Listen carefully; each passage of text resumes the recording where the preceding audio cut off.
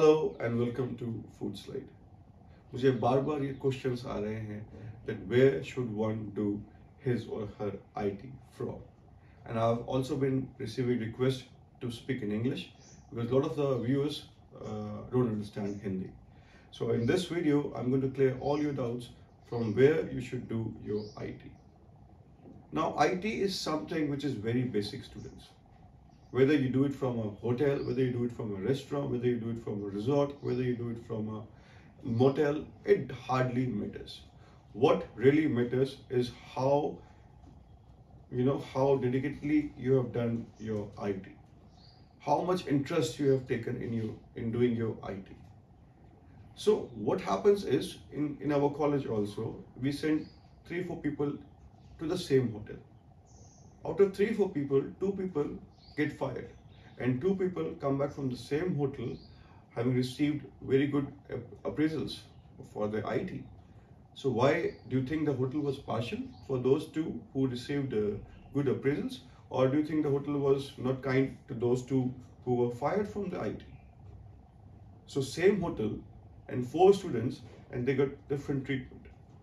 Well, this treatment depends only and only on your attitude. So if you go to a hotel with the attitude of learning, with the attitude of saying yes to the work, you are definitely going to learn a lot of things, and then in that case it will not matter whether it's a restaurant, resort, motel, hotel. It really doesn't matter.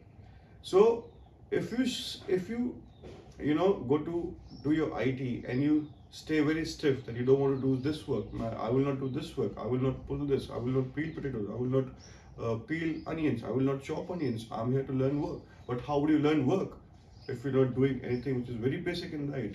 Yes, IT is difficult, it's going to be long working hours, but that is how it is. It is not an easy cakewalk. But if you show that you are dedicated, if you show that you're willing to work, if you win the trust of the chef, they are going to help you out. They're going to teach you everything they're doing in the kitchen.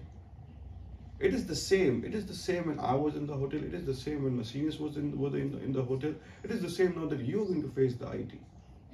The IT is not going to change, but how you take it forward, how you handle it would really matter. So if you're going for your IT, go with the attitude of saying yes.